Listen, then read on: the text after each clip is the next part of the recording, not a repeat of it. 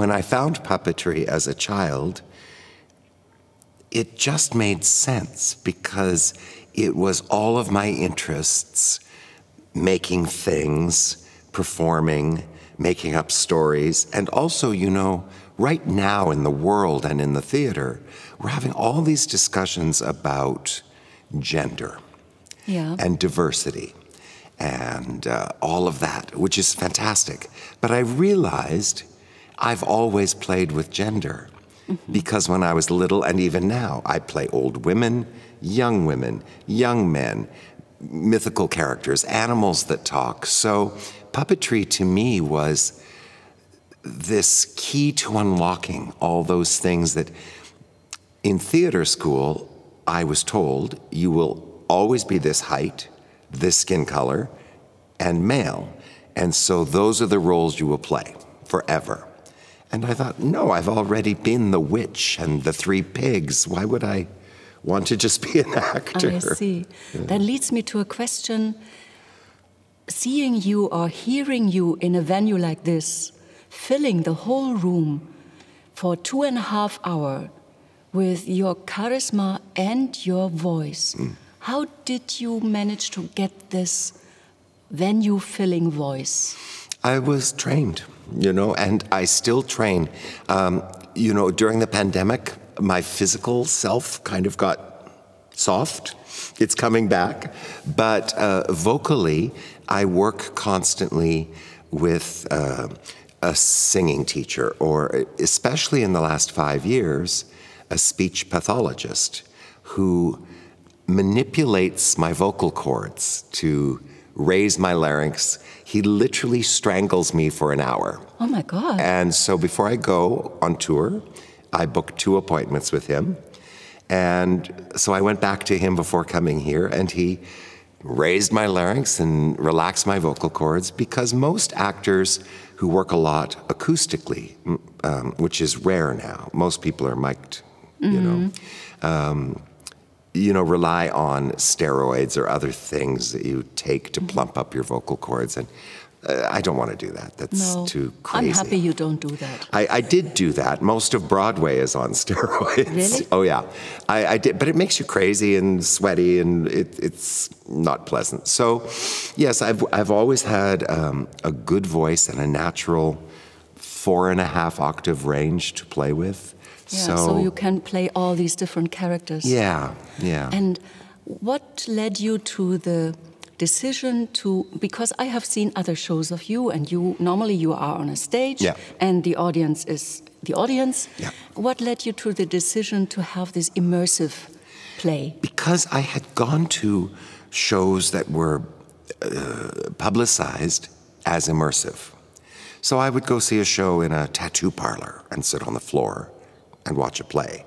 And I went to a mechanic's garage and sat in the grease and watched a play, and on and on and on. And I realized my being there wasn't necessary. They were still going to perform the play. So it was environmental theater, but it wasn't really depending upon me being there. So I thought, I would like to create a show where the audience needs to be there, to put on the music, to become the community of others, to hold things, to light the way. Yeah, I like that very much. Yeah, so it was kind of a response to immersive theater I was seeing and feeling unsatisfied with. And as you know, this is not my comfort zone. This is not what I have done through my career. But I thought, now or never, let's try it. And as you know, the German audience does not understand English so perfectly as it would be needed for your play, because you like to play with language, with words, and you are quick in your head and in your voice. So what is your impression about the German audience? You know, years ago, I played at the Vienna Festival when Marie Zimmermann had brought me there. And after the show, and it was very dense language, because that's what I do. I write. I love language. And most puppeteers don't. I know for many of my peers, puppetry is a visual performance medium, not so much about language. But for me, it's always about language. Anyway, at the Vienna Festival, I did a performance and went outside after, and there was a young man, and I said, "How was it?" And he said, "Well, it's like surfing.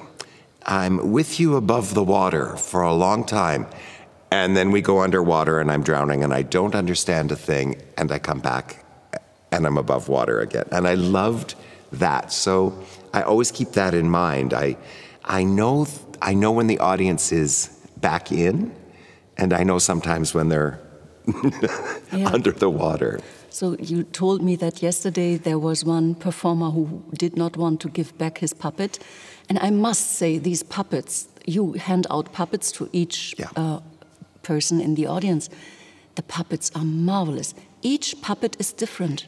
Originally, we were going to make some molds, 4 different heads, and just cast them and, change them a little bit. But I had been on tour for a couple of years and hadn't been in my studio and I hadn't sculpted. So I just started practice sculpting, and I had a wonderful assistant.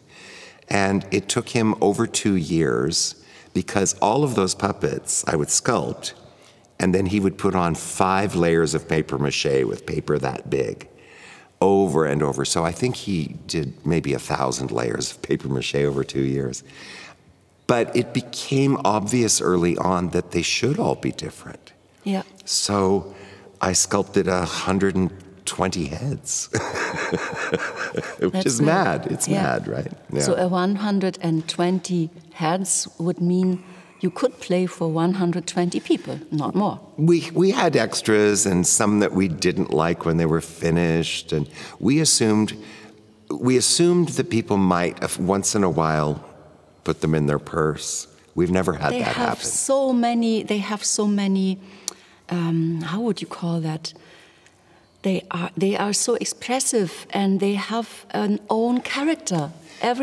Each puppet has a completely different character. It's nice too, because it is supposed to be your other. So it's fun to give a big man a little girl, and a stylish woman a rough man, for them to be something other than what their visage is. I had a puppet. I was looking at this puppet and I thought, oh my God, what is this? A puppet that was always looking like this. And I thought, well, that's the complete opposite of me. So do you really look at the people coming and then? Sometimes. But as you know, the first show was a bit long. Last night was faster. So last night it was more this. What's important for me is not so much matching the puppet and the person, but that I make eye contact with everyone when I give it to them. Yeah. The people enjoy so much this atmosphere. And I remember when you were saying at the end, it is always, this is me, all is me, all the puppets. I got the feeling that you might be the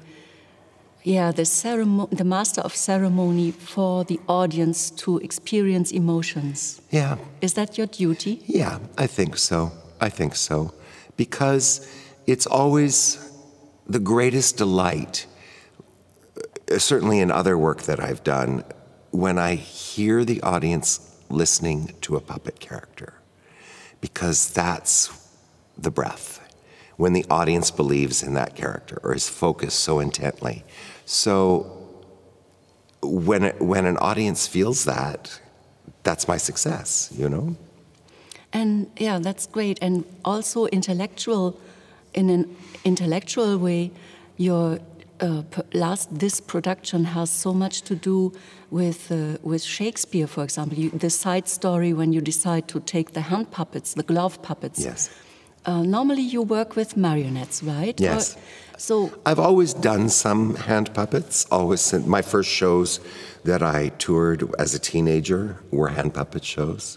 And so I like mixing them more and more. In fact, during the pandemic, I built a small salon hand puppet show, just hand puppets, that I could set up in someone's house or a bar. And I wouldn't have done that if I'd been locked up for 2 years. But it's been great fun to do that. Yeah. And do you have anybody to help you with thinking of a new concept, or we call that in Germany, we have dramaturgs. Yes, I worked with a dramaturg for 21 years, and she was my complete other artistically. And she died 3 years ago. Oh. Just when we started working on this, actually. So it took me a long time to write this because I was lost. But I realized I had to change the mechanics of how I wrote. I was writing like this on my keyboard, and it was awful and awful and awful. And then I realized it was a play about handwritten love letters. So I got a tablet of yellow paper and a pen, and I started writing the script. And so that's what hangs above us, is the original script. Yeah. So just changing the mechanics helped a lot. Yeah. You were traveling a lot before pandemic. Yeah. You went to many different festivals in different countries. Now you came to Bochum. Have you had any impression in your head how Bochum would be like or look like, or how this festival would be like, and how did this change? Or I had no sense of the city. I had a sense what the audience might be like. I have to say, even the photographs of the room were the big draw for me. I didn't know it would be this good, because I have a feeling no other presenter could ever find me this room. So, you're the star. All you're right. the star. And the machine in the back. She is a star too. A star, what is it? Steampunk, yeah? Yeah, great. It's really. perfect. And because the play is about a secret meeting, it's almost an advantage that the audience is masked. So we don't know each other's identity, you know? And did you ever have a performance where the people really watched the performance through the eyes of their puppets? Yes, yes. It's sometimes, because I'm gone at the end of the performance, but Crystal, my stage manager, who monitors people putting the puppets back, she said there's been some very moving goodbyes when they say goodbye to their puppet. Almost reverential, like a funeral in a way. So it's nice. So we will have 2 more performances of yours, and I'm looking forward to it so much. Me too. And it's so good to have you. I am so honored to be here.